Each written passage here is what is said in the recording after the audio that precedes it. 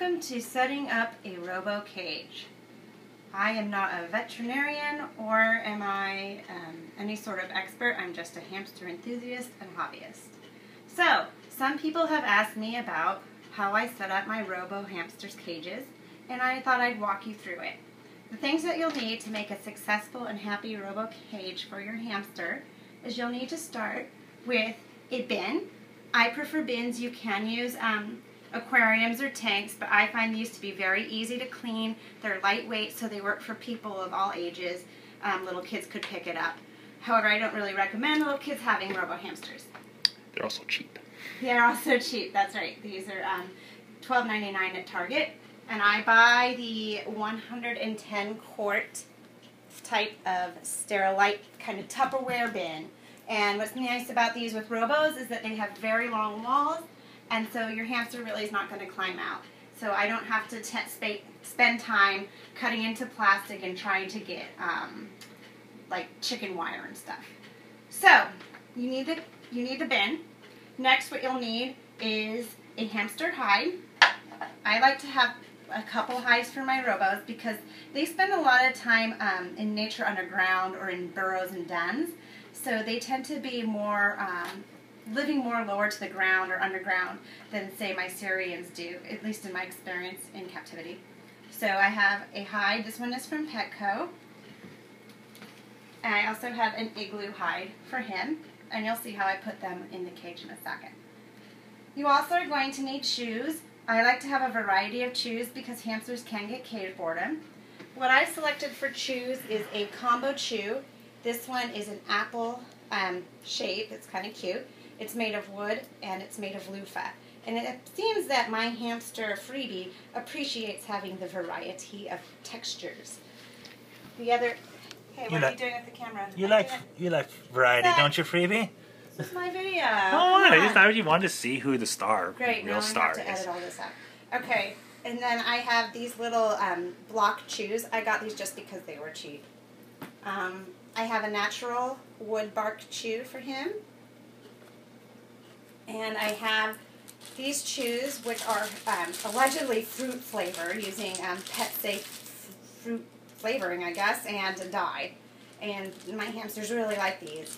Because Freebie's a Robo, I'm going to put in a smaller chew, as I find smaller chews are easier for him, I think. The big chews just sit there unchewed. So I'm putting in this round chew.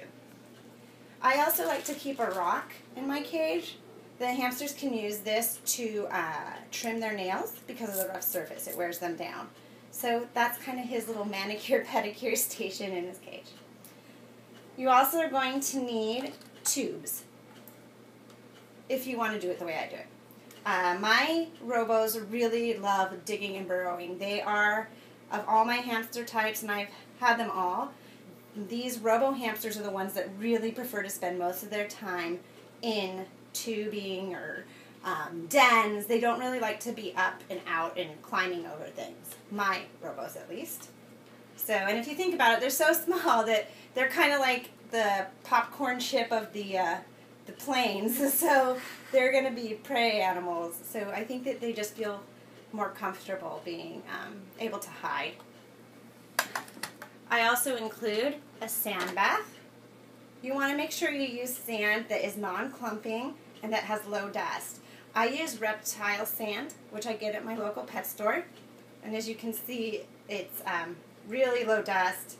And also, you want to make sure that it's non-clumping because if the hamster gets in there and sniffs some into its nose, the clumping type of sand could stick in there and cause them to be able not to breathe. And then the dust could give them respiratory infections because they're in here and they're kicking it up and they will inhale it, which isn't good. You'll also need bedding. I prefer Katie Clean Comfort. You can get this at Target for about $8. It's definitely the cheapest place I've found it. What I like about this bedding, and I'll show you in a second when I put it in, is that it actually holds the hamster's tunnels that they make. I've tried Carefresh, I've tried Pine and Aspen, and this is the one to use. It just is really nice and it holds its shape, as you will see. And lastly, what you'll need is a water bottle. I use this setup. This was like 99 cents at Walmart, and obviously my like cheap Petco water bottle. And why I like to hang it over the edge of the cage is because I've done Velcro in the past, as you can see, but it tends to fall off for some reason. At least maybe it's my environment out here in Southern California, but it just doesn't hold it up. So I find these are worth the investment. Okay, stop it. Okay, so now we're to the fun part of the video. This is how I set up my Robo's bin cage. I start by putting the water bottle in just so I don't forget it. And then I add in my bedding. And as you can see, as I put it in, see how it's holding its shape? I'm going to break that up in a second. But I think it's important to use a lot of bedding in a RoboHamster's cage because, as I said, they like to dig and they like to hide. And this kind of creates a little comforting den for them, and it kind of gives the feeling of being underground if I put in enough bedding. And usually it's about half the bag, so about 25 liters. And then what I do is I break up the bedding so it's easier for my hamster to manage. Don't get me. So breaking it up, making it kind of fluffy. You also don't want it to be too high because then the hamster could potentially get out based on what other materials you put in there. Okay, that's pretty good. So it's about an inch thick all the way around, maybe an inch and a half. He will move it around to make it the shape and density that he wants it to be. Alright, and you always want to make sure the water bottle is clear, and I always kind of just test it to make sure the water's coming out. After I do that, I go ahead and I add the larger items. So I'm going to put his little house in. And you want to kind of push it down so that it's not on top of the bedding, it's actually within the bedding. Then I add the tubes.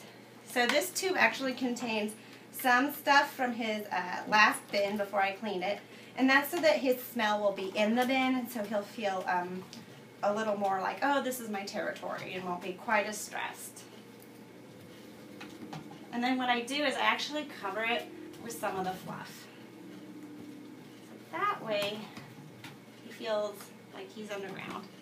You could use cardboard paper rolls from toilet paper, paper towels. I like to use the plastic ones because I can reuse them and they're easy to clean. And I also have a lot from back in the day when I didn't know any better and used those awful Critter Trail cages. And so there you go. I like to leave a little exposed because I'm selfish and I want to see him running about. And I'm going to add one more.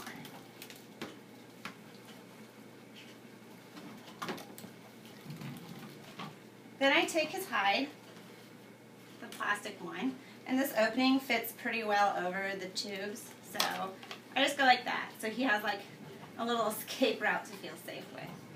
And I think I'm going to move this over here, just because I don't want it to be too close to where he could access it, jump up and hop out, which has happened. And then the sand bath is always a struggle. They really like it, but he tends to kick the bedding into it, so I like to try to take up a little room, cover up some of those tubes again. I'm just going to put it right there. You want it to be around low-lying fluff so that he can use it without kicking the fluff into it. But he'll still kick it in there. And then I add the chews. It doesn't really matter where I put the chews. He moves them around on his own. And then I add his rock. Doesn't matter again. Maybe I'll actually I think I'm going to put it by the sand bath in an attempt to keep fluff out. Okay. I do have a silent spinner that I'm going to add. I just don't have it with me right now because it's drying because I'm cleaning it. He is a dirty little hamster and he pees on his wheel. So if you had a flying saucer, you could place it anywhere. I prefer flying saucers for Robos because they go so fast that they throw themselves out and I don't want him to hurt himself. The second to last thing I do is I add some hamster food. I like Hazel Hamster for my Robos and Syrians. I don't really like it for my winter whites because there's so much corn and so many peas. And so I worry about them having diabetes. But for Robos, corn and peas are fine. And I got to admit, like, part of me as a human thinks it's cool to see all the little ingredients because I'm kind of a nerd. So I just take a scoop and I drizzle it. I like to drizzle it instead of placing it into a bowl because it gives him something to do when he wakes up. And it's also how I get to see my Robo because he'll come out to find his food every night. Also, I kind of put more in than normal because hamsters are natural hoarders and they get stress. Their stress levels increase when they have nothing to hoard or don't have a stash. So I like to let him have enough to make a stash. He's not going to overeat or undereat. I've never had a problem. I think that's more of like a human kind of control thing. So I've seen him make his stash, and it's kind of cute with these clear tubs because you'll see the stash, and you can actually see your hamster going into his stash. Once you've done all that, you have your last ingredient, which is your cute little Robo hamster. And these balls are hard to open with fingernails. So this is Freebie, and he's just going to go right on in. And because the food's in there, it's a little more welcoming and a little lower stress because he has little noms to get. And that is setting up a RoboHamster cage. Just film him for a while. Look at how happy Freebie is. If you're wondering, Freebie is a 1-year-old male RoboHamster. I can't say the long word, Roboroski, I don't know. And I believe he's an agouti coloring, but see, he's already exploring his little tunnel. Well, let's have a moment of hamsters.